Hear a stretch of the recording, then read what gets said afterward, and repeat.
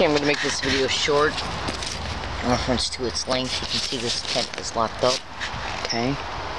My name is Leslie Williams. I live in La Jolla. Let me pull the flap down.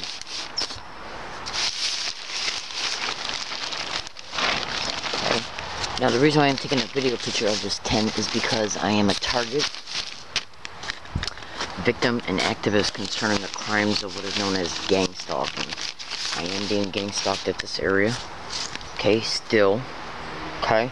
So I'm taking a video picture of this tent to show and prove that it's here on today's date, which is 8/23/2014. There are some individuals over there. I believe them to be more than likely new individuals in reference to them being new and not the people that used to hike out there over about 150, 200 feet away that used to harass me on a daily basis. So we're going to see if I come home and there's a trespass notice put on this tent, or if the tent is damaged or stolen in any way. I also have some property, a lot of property, that is hidden close by, completely out of sight.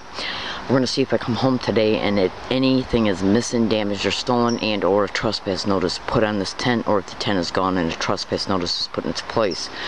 Gang stalking expeditions attempt to steer the target to move to other areas that are more isolated from neighbors. They're up off the hill behind me and across the street. They believe then that they can steer you to another location, another hiking area that's more isolated away from neighbors, then they can do anything to you. Rape, robbery, assaults, anything. Okay? That is the motivation. Okay? And when gang stalking expeditions, when they come down and cause any kind of problems with the target, they have to make it appear that it's happening because of another reason, including even attempting to continue to assault me, which I've been assaulted now 4 times, and trying to blame the assaults on the fact that I'm taking a video, them claiming that I'm taking a video picture of people for no reason.